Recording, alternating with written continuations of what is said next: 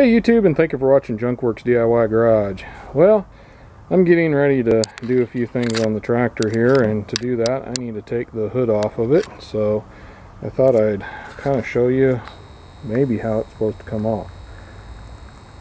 Right there is an 11/16 bolt, and then I think under the hood, well, my hood's already kind of up because I'm messing with stuff, but right here there's a lever you pull, and that is that little thing there, which in turn goes into the little thing there. So that's how you pop your hood, so to speak. And as you can see, no battery in here.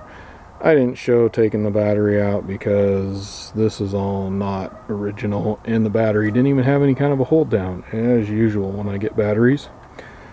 But right there and on the other side there's a bolt, and I think mine is going to come off just with those. Now originally, I'm not sure, but it almost looks like they welded it all together. I don't know why exactly. I think it used to, this part of it used to pop off. I'm not positive on that, but when I get it off I'll have a better look. And they cut all that out for the PTO stuff, so there is actually a piece underneath there, so I'm going to have to pull it forward. I'm hoping I don't have to pull the lines off to get this off. It almost looks like it. Doggone it. Well, we'll see. It appears that these hoses unhook from here somehow, and I'm hoping there is some quick disconnects. I saw some quick disconnects. Right here is one. That's a type of quick disconnect. I'm not seeing one. Does that go to the big one there? Yeah, that big one goes to the very bottom of the tank down there. So I'm gonna have to mess with this.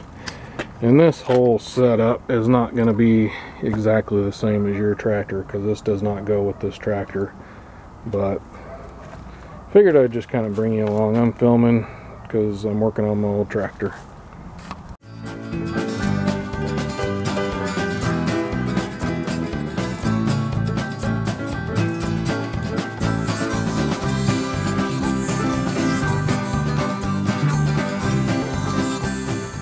So apparently, I have to deal with dogs. The smaller hose does quick disconnect here. These appear to be similar to like your air hoses where you pull on it, I think. I am not positive, to be honest. And I don't know how much pressure is in here, so I'm hoping I don't get bathed in oil. A little bit, not too bad though.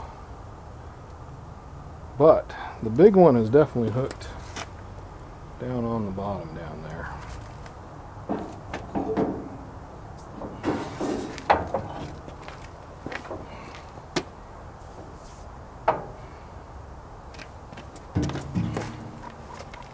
So I got that little one over and down like you saw, so that's no problem. But the one right there is hooked to the bottom of the tank. So the fluid all comes back through and into that. So if I unhook that, all the fluid's going to come out. But I'm thinking, I'm hoping, if I unhook it at this end, I can hopefully not lose too much, wind that up, and just kind of stick it down back in the tank. And that should, for all intents and purposes, get that out of the way. So let's see if we make a mess.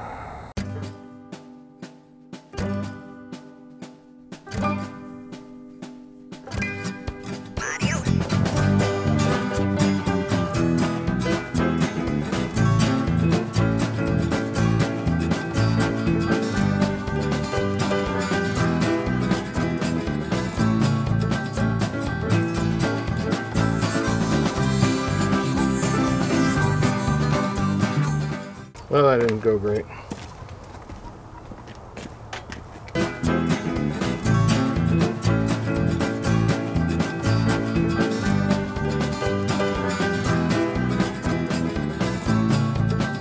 I'm going to look at the radiator, see if what I need to do to make it maybe better. And the biggest reason why I took this off is this right here, which will be another video all on its own.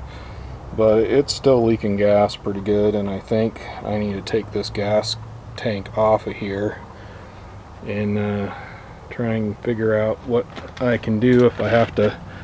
You can buy whole new ones. I may end up doing that. None of the parts on this thing are that expensive, surprisingly. So anyhow, I'm going to keep moving forward. I got the hood off. That was a bit of a chore, so I think I'm going to call that a video, just basically of what am I doing on the tractor today. And this was it. This was a beautiful day today, and so I decided to work outside on my tractor. Alright, if you like videos like this, please rate, comment, and subscribe. Thanks for watching Junkworks DIY Garage, where I'm proud to say I'm a jack of all and obviously master of none. You all have a good one.